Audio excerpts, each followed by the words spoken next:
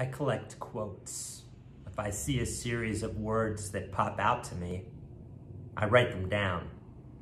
And I was looking over them last night, and two quotes, one from Kenny Lonergan, the writer, and one from Quincy Jones really popped out at me.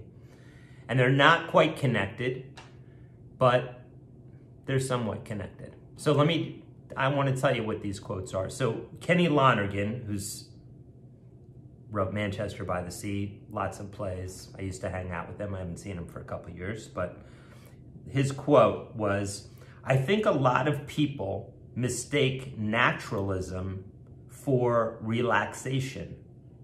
But being comfortable is not the same thing as being alive and real and truthful." And what comes to mind for me is in myself, I will catch, like before I'm shooting a scene, like if I don't catch myself, I'll try to get to some kind of neutral place. I do that less and less now.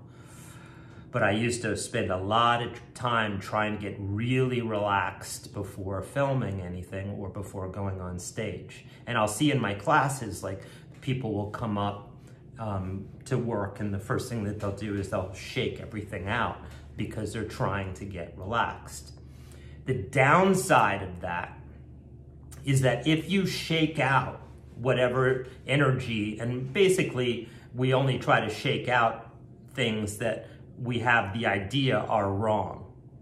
Like if there's a certain energy in my body and I think it's wrong, I'll want to shake it out.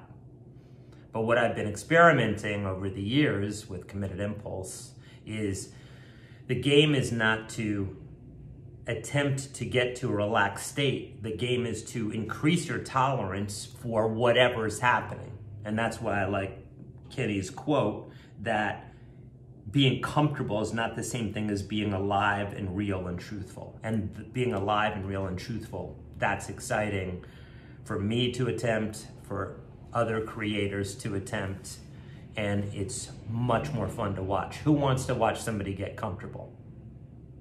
And plays and movies are not about people smoking a joint and lying in a hot tub and staring at the ceiling. It's about somebody that can't deal with something.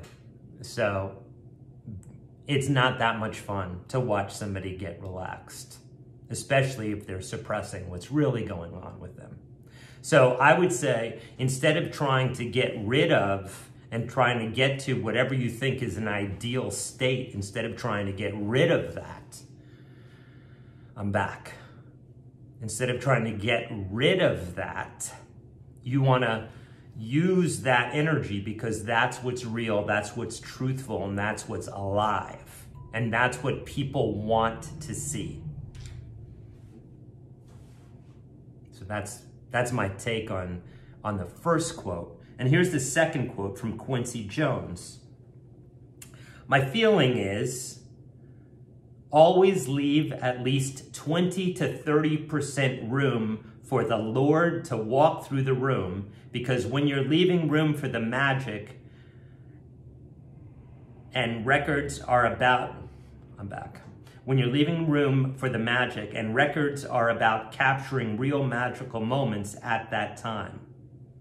I didn't give that quote justice, but what really stuck out to me is to leave 20%, he says, to the Lord. Another way is to leave 20 to 30% open to the unknown. Because I think actors starting their career, starting auditioning, want to have every moment really set and locked because it feels safe. But what's interesting is when there's an openness to letting the unknown, and the unknown can be what you're experiencing. The unknown is always when you have your attention outside yourself and you're really taking in what's there. That's unknown. And having that unknown, those unknown elements alive and being open to them, it makes it very exciting for an audience. There has to be an unknown element in order to engage an audience. If you, the actor, and this applies to public speaking as well, if you, but I'll say the actor, know every moment, have every moment set, and are not open to the fluctuation that might happen, it's not as fun to watch.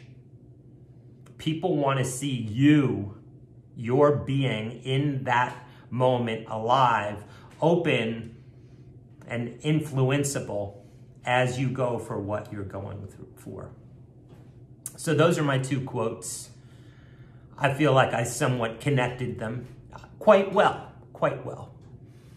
So let me know what your thoughts are on this.